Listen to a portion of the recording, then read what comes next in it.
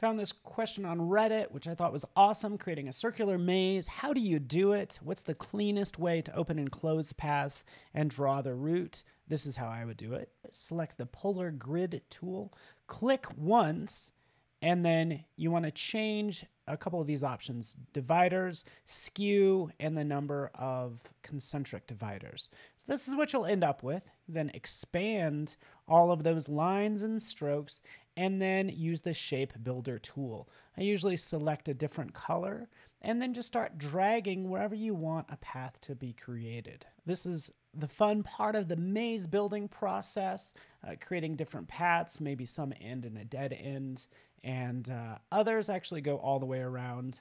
But the short of it is we want to build a path to the center. So that's what I want to do now. Coming in from the outside, you can see that path goes around and down, and then let's connect those two walls and then make it go clear to the center, and then there's our secret passage all the way to the middle. That's how you can easily build a maze. We'll then change the color maybe to white, and we are done.